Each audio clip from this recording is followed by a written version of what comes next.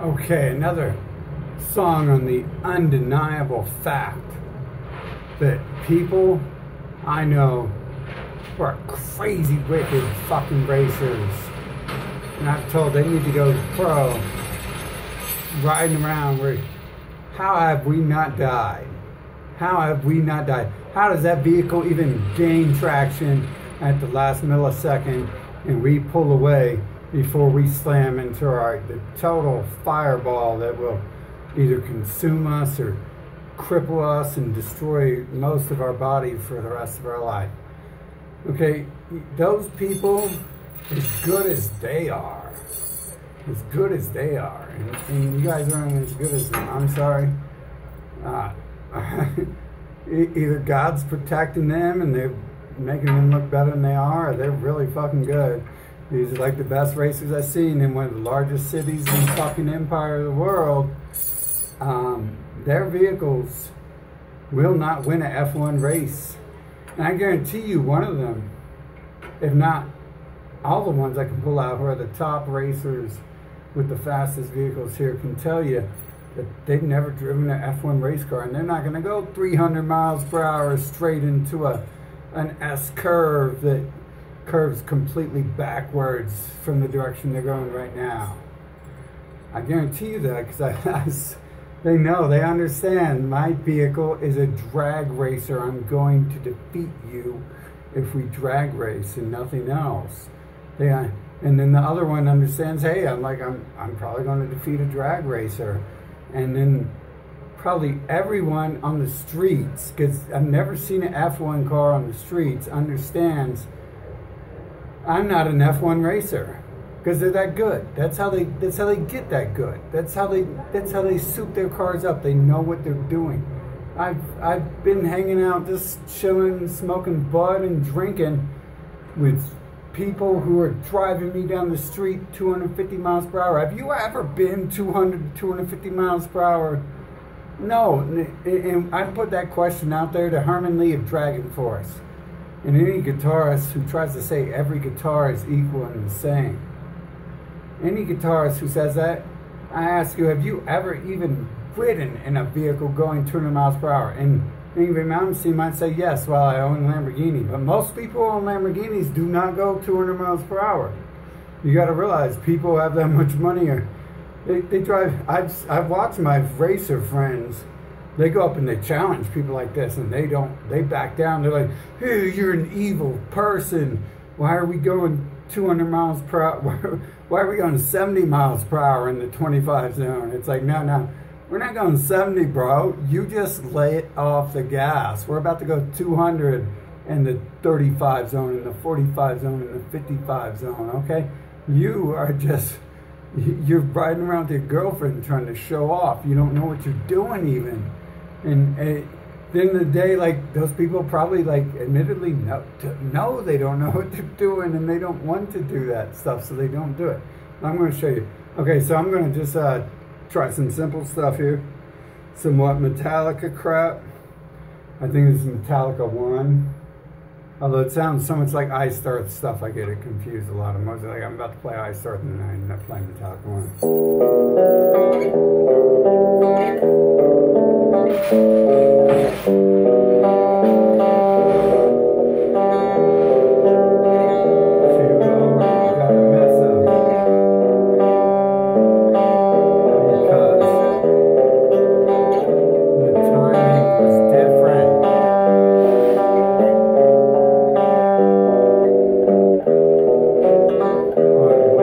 See, we already got to mess up because the timing is different on when my fucking piston is supposed to hammer the fucking gas into the combustion chamber. It's called a misfire in the engine if it's not timed properly.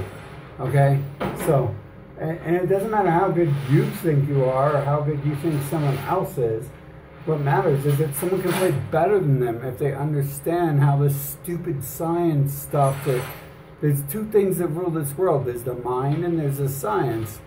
And if you listen to someone explain to you how science controls the guitar around you, then they have failed if they have failed to relate the little... What the hell is that sound? I think it's a vehicle. Someone's outside working on a vehicle. Hopefully, that's all it is. Anyways, if you have failed to understand that you can make your engine fire faster if you do it faster, like, I mean, technically, I'm watching Yngwie Malmsteen. He's talking about playing with strings real high, and he's talking about making concave frets. Do you know how expensive concave frets are to make? Guitars don't come with concave frets unless they're like $4,000 guitars. And even then, I'm pretty sure most guitars at the $4 to $17 to $29 to $300,000 price value don't have concave frets. And he's totally right on how this can work for you. But in fact, he could probably play better because he's playing with like such a high thing. But a high tolerance also can be, I guess the difference between an F1 racer, a dragster, and a standard drift car is three things. There's a dragster, the drift car, the F1 racer, and their timings and their clearances are all different in their engines, most likely. That way, they can be, like in an F1, you're like,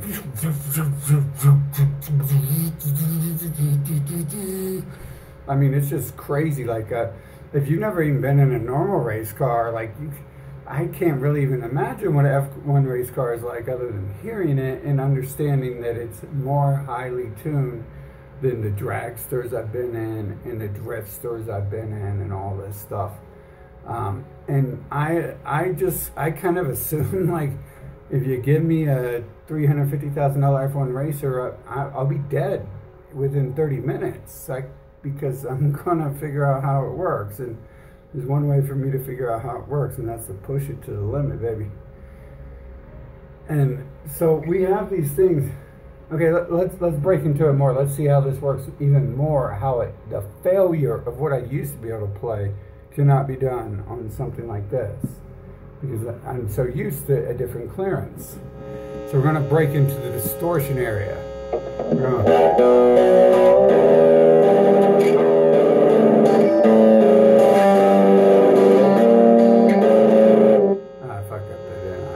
Oh no, I made a mistake. Sue me. Here we go.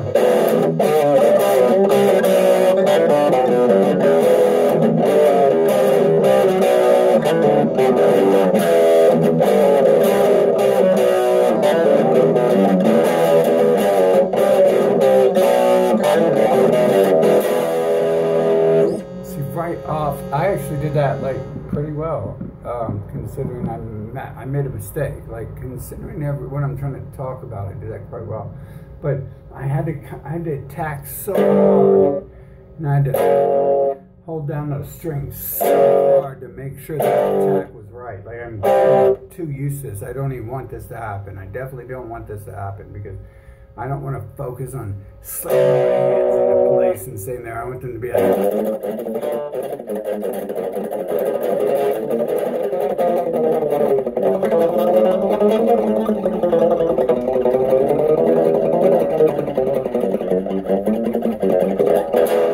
I want to focus on that, not.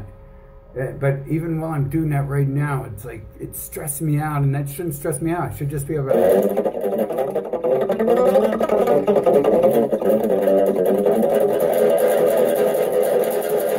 I should be able to do that with ease, without hammering and nailing, and just be able to press on it and it go where I want it to. But now with this, I've got to jam it. I've got to mash it, and it's like, man, most guitarists aren't even strong.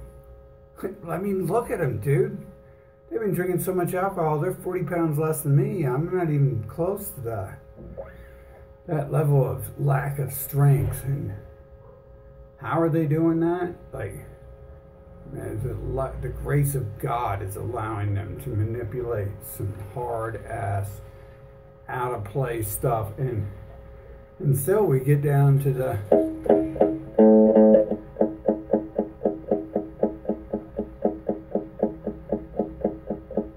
You hear the difference there, don't you?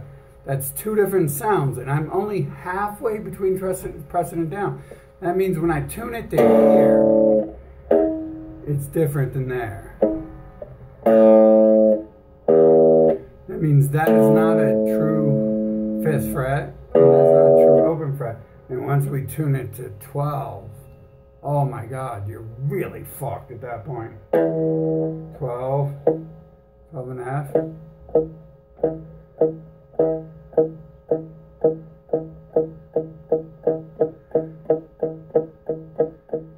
See, that sounds like two different things, don't it? See, a guitarist who's tuning knows when you tune, that's not even in tune. It's supposed to sound so exactly the same that it sounds annoying, like it's something you wouldn't want to do again. It's not exactly the same. Oh, it's so cool, bro. Let me just play that all day. Still probably not exactly the same because it sounds like it could play it all day. Still probably not exactly the same because it sounds like it could play all day. And the difference here is I'm pressing down on this 5th.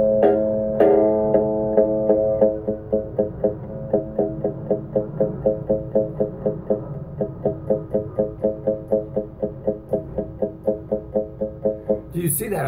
I can make a whole song here based upon the space between the string and the fret I'm pressing on. Technically it's hitting the fret spacer, but I'm pressing, you're supposed to press on the fret spacer, but I hit on the fret right before the fret spacer. Ooh, sue me for it, let's see.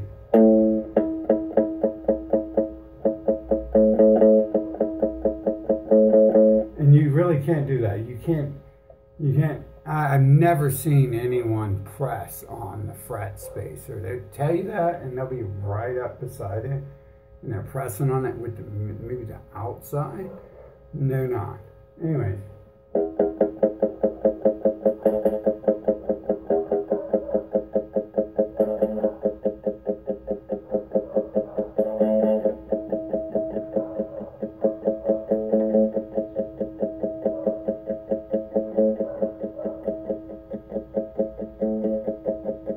You hear that? I was playing in 2 different areas of the same fret. And I was producing like 6 different harmonics because it's garbage. This is garbage. The difference between this and garbage is garbage can be burned and will be recycled into the atmosphere faster than this waste of space ever could be. This is what garbage looks at and says, you are garbage. You look at a banana peel that's rotten and black and has mold, green, red, purple hues, and you're sick for 3 days if you accidentally smell the spores, inhale the spores through your nose, smell the spores that come up off it for 3 days. You're accidentally sick for 3 days after that. This guitar is what good guitars smell and become sick for days after seeing.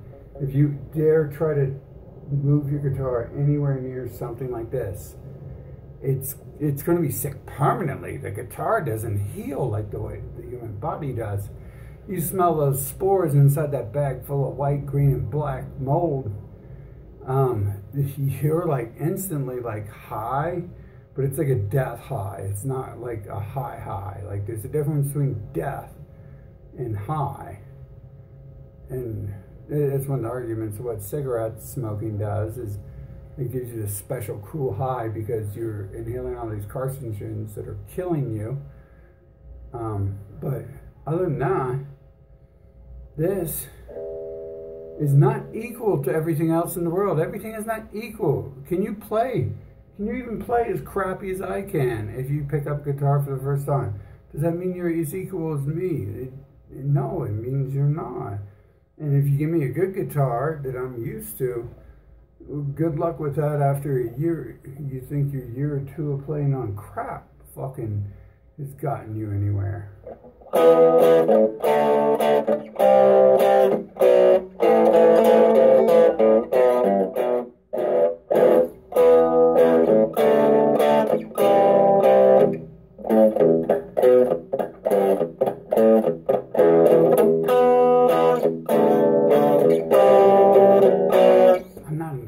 bro. What I'm saying is if you've never touched a guitar, you can't do that, can you? Just like if you work on cars, you work on engines, transmissions, let's not say cars. Engines, transmissions, you work on resurfacing the cylinders and resizing the bores, replacing the pistons, and all that good stuff, replacing transmission line, flushing the transmission. What's going to happen if I do that versus you do that? When you do that, the vehicle's going to work, hopefully. And when I do it, we can hope the vehicle works. Better send some prayers out to all your favorite gods. Jesus, Krishna, Allah. You know, if you like Lucifer, send your prayers out to Lucifer. If you like Scooby-Doo, you better send all those prayers out, because if I try to frickin' man, I know I'm not talking to anyone who actually watches these videos, but this pisses me off when people start ripping people off with bullshit nonsense. This happens all over. The bullshit nonsense. You can send your prayers out to the God of Randy Rhodes all you want, and you know what? Maybe Randy Rhodes will help you. Maybe I'm wrong. Maybe you just be like, "Dear Randy Rhodes, teach me how to play." And you'd be like,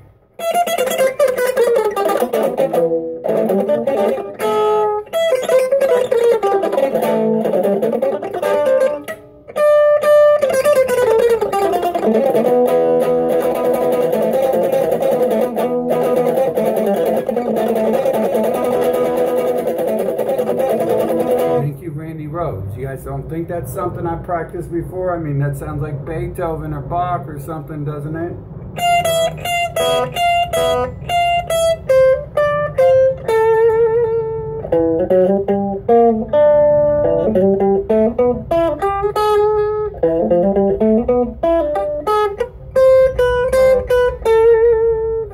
And it'd be even better if I didn't have a crappy little Ford vehicle in my hand, and I had some, I mean, F1 cars have the name Ford and Chevy on them, but you really think like Ford and Chevy make F1 cars for people? They send like 1 or 2 experts out to help people who know way more. The drivers of F1 cars know more than any Chevy mechanic ever will. These people I know who are racers in the streets, they know more about their vehicles than the people who work on their vehicles. That's why they know when the people destroy their vehicles and fry their engines, and they go out there and open the throttle and they blow their frickin' engine like within day one. There's a reason they know they didn't blow their engine, that these people didn't tune this crap right.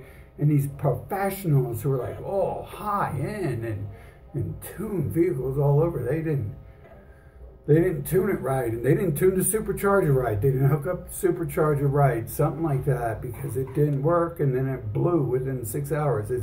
It's not, oh, the engine blew because it couldn't handle it. No, the engine blew because it wasn't tuned to the point where it's not going to blow and to where it can be handled. And that's what happens with these crap things. Look, the string's already out of place in this stupid video. Did you hear that? I had to snap it back into place. What type of garbage is this?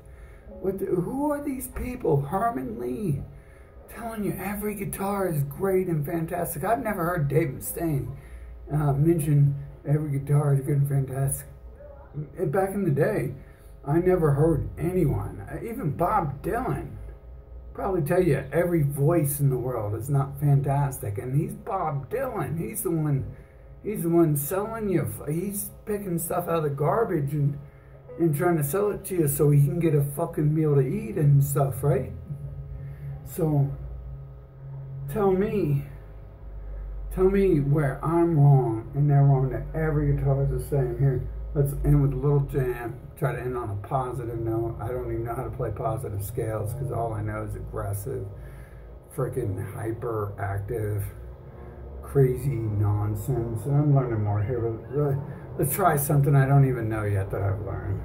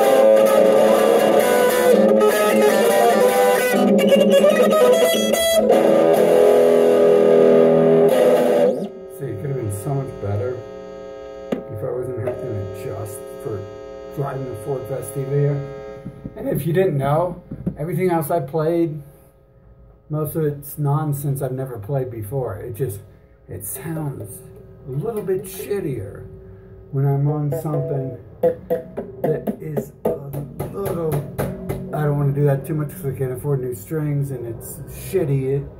It's going to do something to it. Man, it's pissing me off, bro, for real. Like this guitar, these people, everything.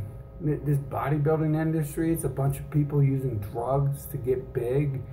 They're selling you all these scams. In the musical industry, it's a bunch of scam artists using a bunch of techniques and overdrive and noise suppression to sound better than you're ever going to sound. If you don't have a noise gate, the noise gate is the key. The noise gate is everything. I can do this all day with a noise gate, even on this crappy guitar. I can do it a lot better with the F1 Racer, but with a Ford. See, I can drift around corners with the Festiva if I have drifting tires, but I don't have drifting tires. I'm going to burst those tires within 2 to 3 drifts. If I'm lucky, I'll last that long. And then, have you ever bursted a tire? Do you know what bursting a tire does? Bursting a tire will destroy the vehicle, especially if you're flying around a corner. It'll destroy the rims, the axle. If just one gets blown, then you're lucky because it's just rims and axle and obviously the tire. But if I had noise gate, I could just do whatever all day.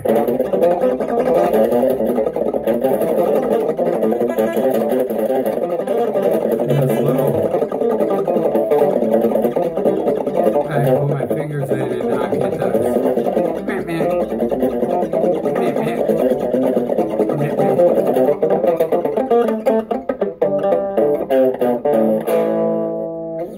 Okay, so I'm getting better by playing with garbage, but I was getting better by playing without garbage.